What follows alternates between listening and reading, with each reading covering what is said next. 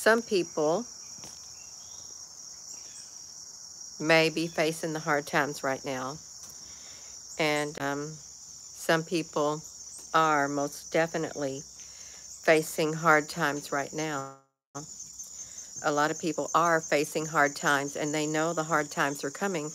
But what do you do about the people who thinks that's all make believe and that it won't happen?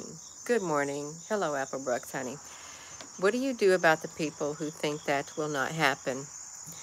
That there's always been hard times in our life. Well, that's true. But in your lifetime, in my lifetime right now, I've faced hard times. I've had to struggle, in the younger years when you grow up and your family don't have much, and then you get married and it's hard to make ends meet when you first get married and things like that. But are there hard times coming ahead, even at this period of time in our lives? Yes, there are, and there are people who are experiencing it. And there's all types of information out there telling you that more or less you got some hard times coming. The road's going to be a little bit rough, so you better buckle up your seatbelt because you're in for a really, really bumpy ride. And I think it's true. It is true in lots of areas of our life. If you're having to go to the store and buy anything, your money don't go as far as it used to. You can't get what you used to with your money. And your utility bills are going up, and certain foods are missing off the shelf, and jobs are hard to come by. They are, even though they raised the minimum wage. You're up there around 16, 18, $19 for jobs that used to be really good money for people who had a skill set in certain jobs. But now you can like go into a fast food restaurant or some home improvement store and stuff like that. You get paid that much money because inflation is so high. And they say there is a worker shortage. Um, and there'll continue to be a worker shortage. But then, that fits right in. It fits right in. And no offense to the robots. It fits right in to move in the robots to do those jobs that humans just don't want to do because there's a human labor shortage. And you know that they've been planning this. They have. You all, I'm just going to be honest with you. You know it. They've been planning it. They've said it. They've said it. They've said it. Um, hello, Susan B. Honey. You all. So will we face hard times? Absolutely. And people are already struggling, and they're trying to figure out how they go forward from here. And you may think, well, I don't see how it can get any worse than it already is. I've about lost everything that I have.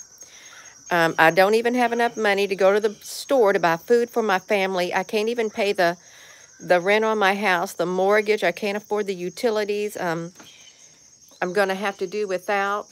It can get a lot harder. It can.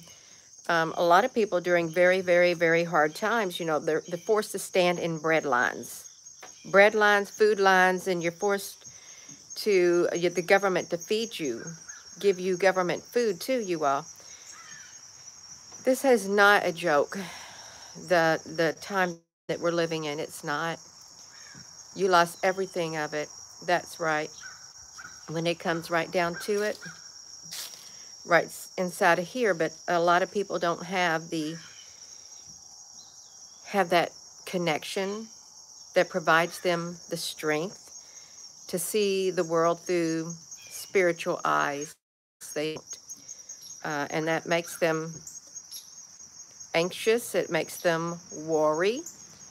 Um, there are some, and there was, back in days of old, they realized as long as they had each other, that's all that matters. They'll make it no matter what comes their way. Sure, they may not have 3 meals a day on the table. They may only have one meal, and it might be a very, very, very small meal. And like the family that eats together, the family that prays together, the family stays together. We need to form tighter bonds with our family.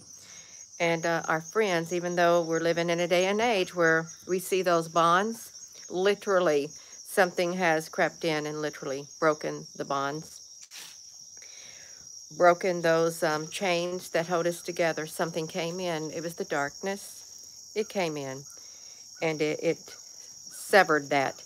Um, there is hope, though. There is hope that in the days ahead, when the times do get really hard, that those like broken relationships, they'll be put back together. There is hope in that, you all, because when hard times fall, it often wakes people up. It does. It wakes people up, and they have a reality check and thinking, no, wait a minute. I gotta go. I can't live like this. I need my family. I need my friends. I need that family that I pushed away, or I need my friends that I pushed away. I need them. See, that right there is hope, because some people are going to wake up and they're going to realize what they're facing, and they're going to realize if they pushed you away or you pushed them away, they're going to realize, no, they can't continue like that. They got to have somebody there with them, somebody to lean on, you all. That's where you come into play. Your family's going to need somebody to lean on, because there's a lot of people who are going to look back and they're going to say, oh my gosh, how am I going to make it? They were right, or something like this. And they know that you were right, and they know that you got strength to go forward, and they're going to come back to you.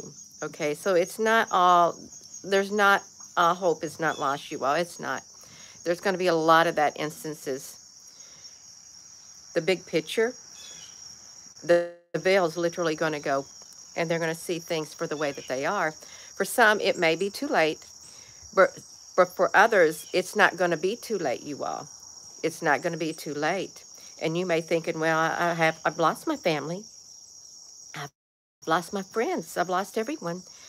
That's okay, because in the days ahead, you may find that you really didn't lose them, because if God gave them to you, and if they were put in your life, they're going to stay in your life. They're going to come back. They're going to realize, it's like that, the one sheep that like wandered away, and then the shepherd went and brought it back. Yeah. Yeah, you may have friends, you may have family that separate. And, if you look back on your life, you've had situations like that before come back into your life. That's okay. It's all right. You all, we're going to make it. When those hard times come, because they're coming in, they're going to feel them. They're feeling it. It's all over the world, you all. The whole entire world is facing these hard times that are going to come and that are here. And they too, no matter where you're at, you're wondering, am I going to have the strength to make it? A lot of you are going to have the strength to make it, and you know you are. And you know that you'll do what it takes to make it. There may be some who don't know, but they're going to turn to those who do know, okay? Yeah, humanity will pull together, the bulk of it. And it might be hard for some. It might be hard for some to humble themselves, really. Humility is something that a lot of people are lacking. They know. They don't know what it's like to be humble, but they're going to find out, really. They're going to find out. And it's okay, because you know what? That humility, I think, is literally within. It's supposed to be in every single one of us when we're born. Okay, it's in there. It's ingrained within it. It's woven into our DNA. This humility, this love, this compassion, and all of this stuff, except if something else don't happen to you, if you don't belong to the you-know-what. That's all right, you are, but it literally is. It should be ingrained inside of each human being, and they just forgot. Children were like that. They knew nothing. Completely innocent. Completely innocent. That's okay, you all. Yeah. We're going to make it, you all, despite the hard times that are coming, and they're coming. I'm not going to say they're not. I know they are. I can look around. You can look around. You're seeing it. I did see, if you've been looking up on these food shortages and stuff, it's going to get worse. It is. They said This may sound strange, you all, but they said people, if you, for people who are menstruating, you can expect to have shortages because it's a paper product. That right there. And then the sugar, because some countries are converting that sugar into ethanol. And then the farmers, since they fall under the EPA, they got to reduce their nitrogen. So all of it. It's all like big old circle, you all. Salt, that's right, salt. I ran out of salt one time in Hawaii. Every Friday we go to the commissary. We'd get maybe some tamboahi or mahi-mahi, like a tuna or salmon, and I'd fix some steamed rice and stuff. Not that I salt my stuff like that, but there was other dishes that I would use salt in, and I ran out in my house. I didn't have any for some strange reason, and I thought I will not have that happen to me again. So when I go to the store, when I go to the store, 9 times out of 10, I will go and pick me up a canister of the iodized salt and even the plain salt. If you're going to ferment something, you need the plain salt. If you're going to ferment your cabbage into like what is that stuff? Kimchi or something. You want that plain salt so the bacteria can, grow and stuff inside there. But you want the iodized salt too to keep out bacteria. So I personally, it's only 54 cents, you all. I promise you, you got 54 cents. 54 cents. The next time you go to the store, 54 or 59, you pick you up some salt so you don't run out. That's one shelf-stable food. And anybody can afford that, really. I think anybody can, because if you can, and let's think about this. If you smoke or you vape or you drink, you like to go out to eat, you can like maybe skip something, take that money and go buy you some food. Buy you something for the days ahead, because they're going to get rough. And how rough, it depends on the situation that you're in. And yeah, and how you're going to handle it on the inside. Now, this is really true. You can be prepared for the hard times when the hard times hit. But if you ain't got it on the inside, it's going to be really rough.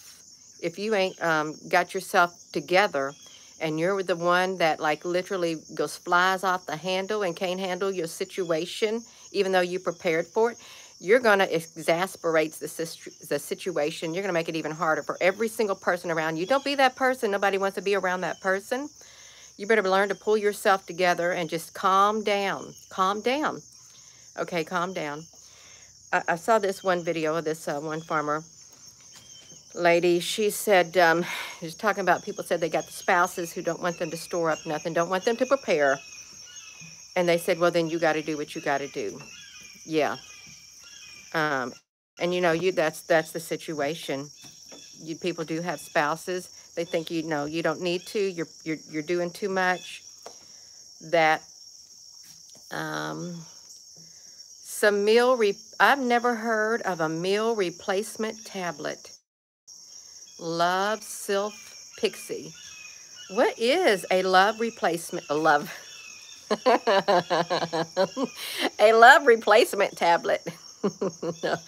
Let's hope they don't got something like that. A love replacement tablet, but I think they do. They've got drugs that like do that, you all. I don't have a wraparound porch. That's one thing my husband wanted. This house is the way it was when we got it, except for the addition that we put on. I told him I can make a wraparound porch. I really could. I could make the porch wrap around, but lumber and stuff is so expensive. I could like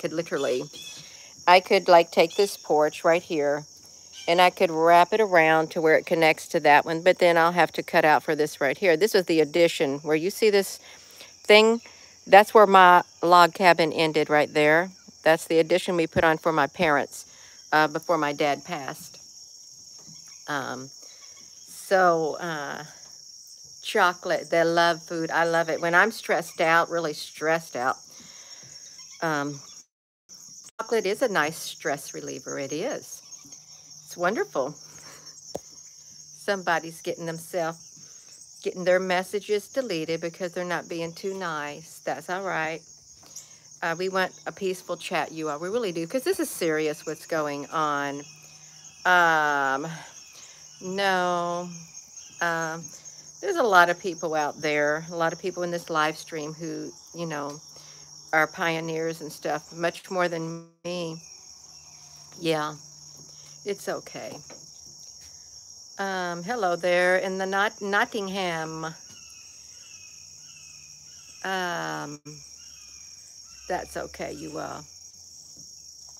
Now, what was it talking about? The hard times, you all. Please, if you smoke, you might want to cut back on your smoking too, because smoking's very expensive. It is very expensive. Although I have read that that is a good barter item when times get really rough, to barter cigarettes for those who do. And then like alcohol, there's going to be an alcohol shortage. I just read that too. You may not have the alcohol you want because there's going to be an alcohol shortage, and that's going to drive people up the wall, you all. It those people who like to drink, if you like to have that alcohol or something, and there's nothing wrong with it, you all, but could you imagine there's people who do drink every day, habitually, a little bit too much, and they'll tell you, yeah, I'm an alcoholic and stuff. Well, they may have an alcohol shortage. Moonshine. Yeah, that's right. That's right, you all. Just get the salt. That's 50 some odd cents. Okay, you can get some salt. 50 or $1, depending on where you go. At least you'll have something to salt your food. You'll have some flavor, even if you have canned goods that are expired and it doesn't taste too salty, because everything has like degraded a little bit. Yeah. Yeah, that's right, you are. Grape wine. Well, not everybody has an orchard or things like that to where they can make it. So that's going to be very rare. When we did live here, well, we do live here. When we first moved in, there was old grapevines over there by the pond, and they were dark purple grapes, and they got mildew. And I would have to go and, sort through the grapes. And I made some grape jelly and with a lot of it. And then I made some grape juice. I think I made grape juice or something. And over the years, with that grape juice, it fermented. And it had like an alcoholic taste to it. That's a hard job, making grape jelly, by the way. The whole process and stuff. Yeah. Blackberry wine. Yeah, there's not very many people have blackberry wine. Uh, I've had like a blackberry wine before, and it tasted really good. It did. And I enjoyed every single bit of it. It came from Huber's Orchard, from their blackberries up there in Indiana. And it was really nice. Yes, we're going to keep going. Salt is good for antiseptic and all sorts. That's right. It keeps the meat. Yes, it does. And pickles. You can use some pickles. And to do your cucumbers, you have to have some salt and some vinegar. But then what happens when you can't get vinegar? Yeah. And then if there's a shortage on the jars, canning supplies, and they're cheaper now. They're cheaply made. They are. If you look at the canning boxes, it says you can expect it to last only 18 months, the seal. But a lot of the seals last a lot longer. But then, I don't know, they could do something to it to where it won't last that long, you all. They could. Oh, the hard times are coming, you all. They are. And some people are going to be experiencing them. And I would not want to be in a place where it's going to get super, super cold. And the electricity bill is so high I can't even afford to pay it. And then it set and freeze. That's not nice. Yeah, it's not nice at all. And the food, but it's all by design. Everything happens for a reason. I read a long time ago when I was in high school. Everything in politics, anything, it is carefully planned out. No matter what you see, it's carefully planned out ahead of time. Um, and there's a reason for everything, you all. Absolutely everything. You don't pay yours, so you invest it in blankets. Janie B, that's right. Um, that's very good. Wool blankets are good. You know, the old military kind, solid wool blankets. You know, you can't find them in the stores anymore.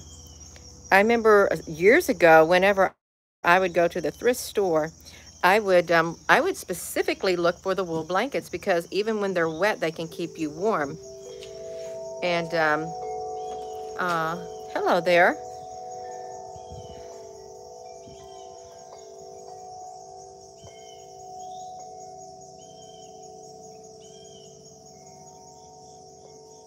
Yeah, they would keep you warm.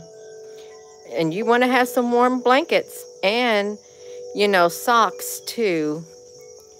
Socks, blankets, and you can look up ideas how to keep warm when it's really cold. You might want to look up ideas like that right now.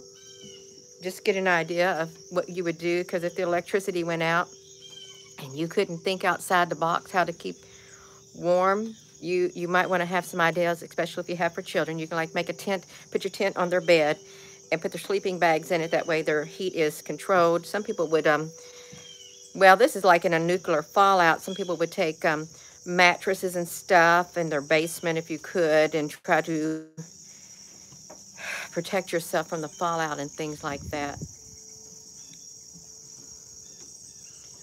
Um, you bought warm tights for under jeans. That's wonderful. Um, yes, Alex, you are facing hard times right now, and a lot of people are doing it. I heard that this is a theory that the hard times, of course, they are starting in Europe first, and they will make their way to the West. They'll make their way straight to the West. That's United States area. Yeah, but okay, we'll make it as long as we're supposed to make it, and then that as long as you do your best, and I know everyone will do your best to survive because nobody wants to die. They really don't. They want to stay alive and keep going as long as they can. As long as you do your best, that's all that's required. Do your best. Just don't be a slacker. When you know you can do better, do better. Okay, do better, you all. That's right. Storable food, Gina, Diane, honey. When I go to the store, I pick up a couple extra things. When I go, I do. So over time, that's how you build up a storage. Just a little here, a little there. But then you know you have all the different areas that you want to pick up something in, is what you do. One time, I had a lot of storage of food, and I took it to the homeless shelter. I asked them, will they take some food? And they said, yeah. I said, well, I've got a lot of storage food, and I said, it's going to take a truck. I was going to take just a truckload, but I needed to get my trailer load. I said, I don't have anybody to help me uh, to bring the food because it was getting ready to go bad. So they sent me four men. Four men from the homeless shelter came with me, and I loaded up that trailer with practically, it was like 80% or 90% of all the storage that I had. It was a lot, you all. It was a lot. I had a lot of canning stuff too. Canning jams and stuff that I had done, and buckets of flour and stuff like that. I mean, this is over the years. I literally, a little by little, and it would add up. And you know that homeless shelter, I had a lot of coffee stored up too, and you know it don't last so long. And he said, you know, we were on our last can of coffee for the homeless people. Uh, it was so funny. They could not believe it, but I did, you all. My basement was a perfect place. We came and got one trailer full, went down there and took it to the homeless shelter. We came back and got another trailer full. I said, do you got room for all of this stuff? They were having to stick it under the tables. Their kitchen, they had nothing. They were so low on food. And they said, what we don't use, we will share with the other shelters, you all. That was really exciting. It really was. I loved it. I did love it. Yeah, it went to those in need. So really, even if you store up a little too much, and even if it's nearing its end of expiration, there's somebody who, or a lot of somebodies who will greatly be appreciative of the food you have that you give them. It is. That's right, you all. That's right. And none of it went to waste. And I remember stacking the stuff up. The guys were carrying in the cans of the cases of preserves that I did. I had peach preserves, apple butter, all this kind of stuff. And they said, oh my gosh, we haven't had canned jelly and stuff like that since we were a kid. Oh, they were so happy because they were like little pint jars and some like, well, there was some stuff in big quart jars, but tons of jelly and jam and stuff. They were so thankful. So they got a really good treat. I even had the baking powder in big bags and stuff, you all. I was prepared for the apocalypse. I was prepared for the apocalypse. That didn't happen, but that food did not go to waste at all. Even like the time, like when I said in a previous video, when I lived at on Fort Meade in Maryland, the commissary, when they would have truckload sales of cases of food, the truckers would sell cases and cases of like cereal and breakfast bars and stuff for $7. That's when the cereal boxes were really big. And I just would buy them for $7. And when my parents would come, they fell on hard times. And I would store up food too. Every time I go to the store, I'd load their car up and they had food to eat. One time I gave them so much tuna that I would pick up. My mother to this day does not like tuna. Yeah, she does not like it, you all. And that was like around how many years ago was that? Probably around 25 years, 25 years ago or something, you all. Yeah, that's a long time. And I'm 50-something. I think it was that long ago. Maybe not that long, but yeah, probably something like that. Yeah, it never goes to waste. Your excess will supply those who don't have. It's like, he who gathered little did not have too little, and he who gathered much did not have too much. Whatever it is that you gather, it will be enough as long as you have, you know, those who are willing to share and those who you can give to. Nothing will go to waste, you all. Nothing. And that's good. It's like, give and it shall be given to you. That's true too, you all. That's true. Somebody says, never mind. Yeah. Somebody's saying, don't listen to fear. Cheryl, honey, who you talking to? Don't listen to fear. Some very judgmental people. Blue name. Yeah. You have told so many people. Yeah. Oh.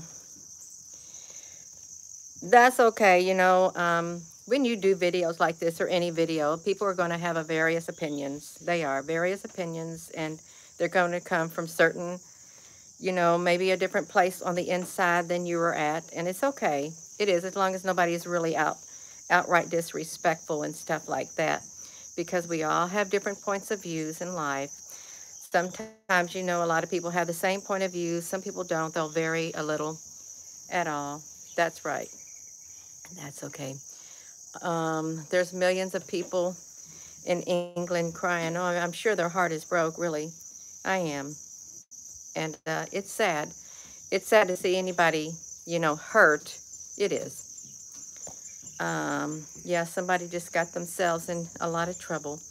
That's okay, you all. You got to be kind and respectful. You really do. That's right.